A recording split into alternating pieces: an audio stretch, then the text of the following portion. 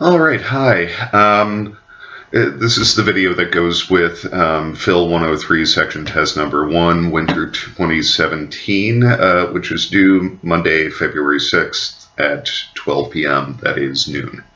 So it's basically what I'm going to do is go over the general structure of the tests, the scope of your responses, and some general policies, and then I'm going to go over each of the 5 questions. This one is 5 questions worth 4 points each for a total of 20 points, which is exactly what I told you I would do. I need a sip of coffee. From my Star Wars mug. So, generally, it's first off, this is all just boilerplate from the course syllabus, taken directly from it. It basically says 4 or 5 short answer questions. By short answer, I mean a paragraph. These tests aren't comprehensive. That is, once I'm done asking you about the Socrates and Aristotle material, I won't ask you again about the Socrates and Aristotle material, except insofar as you may engage with it for your writing assignment towards the end of the class. And again, on top of this, everything is fair game. Everything I post in Moodle, the lectures, the texts, that sort of thing. So you're being asked to conceivably engage with all of it. Missed assignment policy. I understand that life happens, and if life happens, you contact me, and I'm willing to work with you. But if you don't contact me either before the assignment due date or within 12 hours of it, so you've got till midnight on the 6th, well, which is technically the 7th, then I can't offer it. Basically, the idea is that an extension requires a conversation, right? And it requires a timely conversation. So if you get in touch with me in a timely way, showing me that you're on top of things and prepared to engage with the class, I'm prepared to work with you so that you can engage with the class, if that makes sense, right? Extensions require a conversation. Assignment submission, it's your responsibility to get the thing to me, right? You're uploading files to Moodle. Make sure your file uploads to Moodle.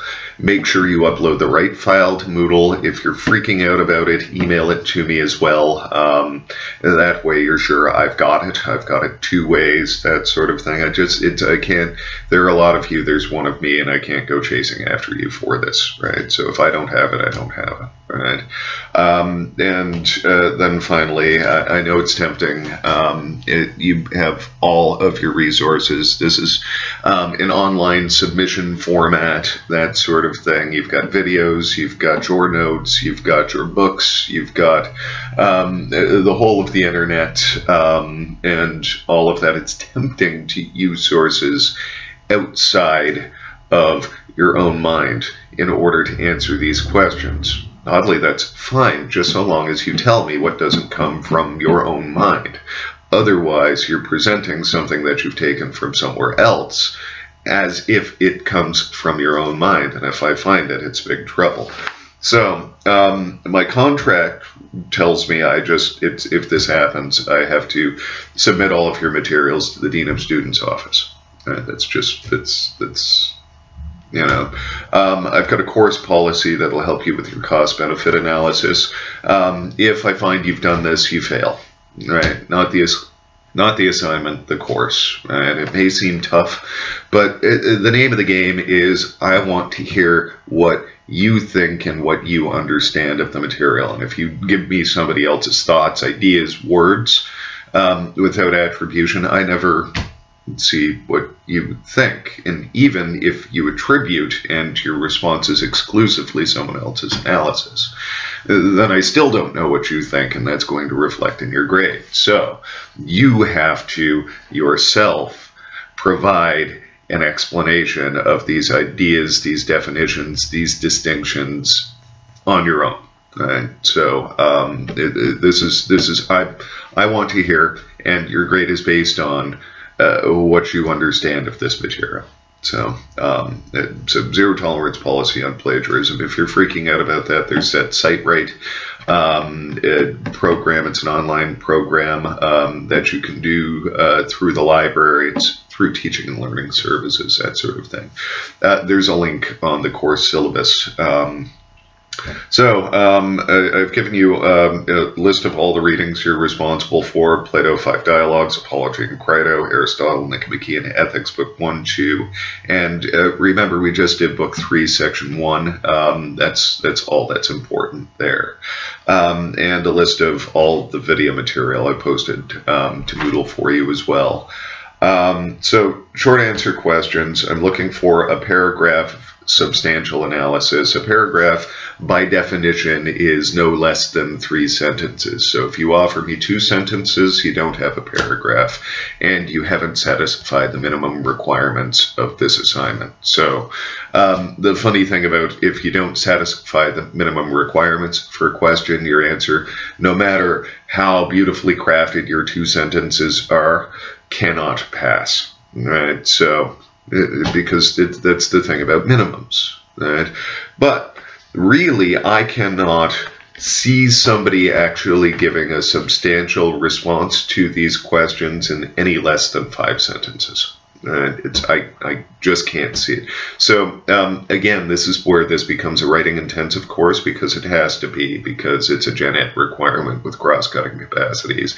Remember, that's the little box the course has to fit in, right? So if I don't do that, I haven't done my job, right? So I have to ask you to write something substantial. I have to read it, I have to comment on it, we have to have a dialogue that increases your ability to write about abstract ideas or construct arguments, etc. Right? So yeah, that's the idea. So 4 points each, totaling to 20 points. I asked you 2 on Socrates and 3 on Aristotle.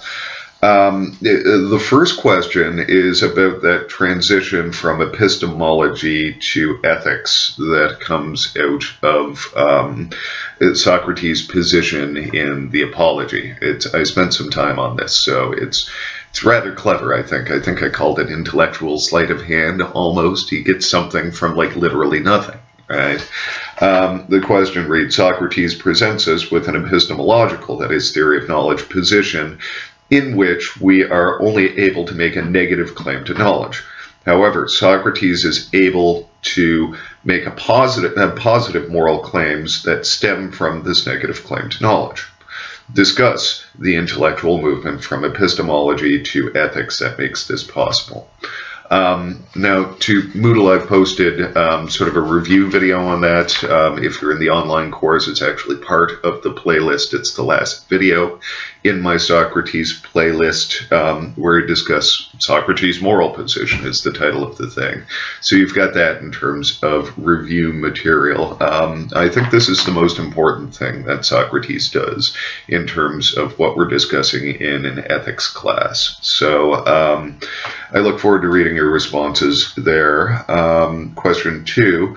Socrates and Crito, at the start of their deliberation regarding Socrates' escape from prison, Socrates and Crito, that's awkward, I'm going to correct that. So the idea is that Socrates and Crito hold distinct theories of justice that are so incompatible that Socrates argues that, quote, there is no common ground between those who hold this view and those who do not, but they inevitably despise each other's views. That's 5 Dialogues, page 52. Offer a brief account of each theory. Now remember, Crito's theory of justice comes out in his impassioned plea to Socrates to escape right at the beginning there. Socrates, think about your friends. You're letting your enemies win, right?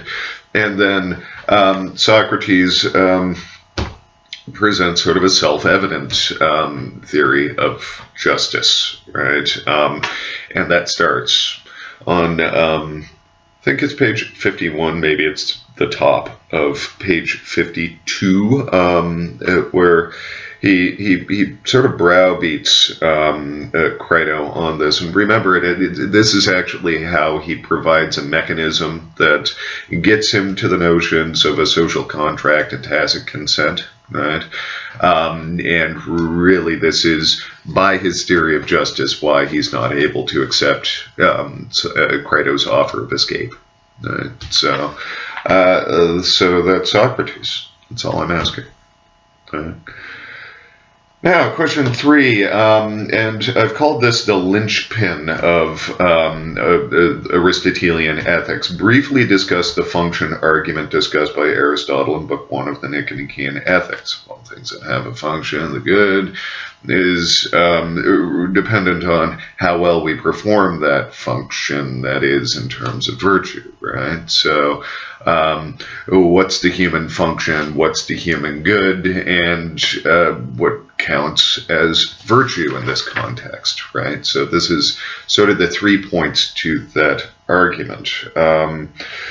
Introducing this argument, discuss how Aristotle arrives at his definition of happiness by way of this argument, right?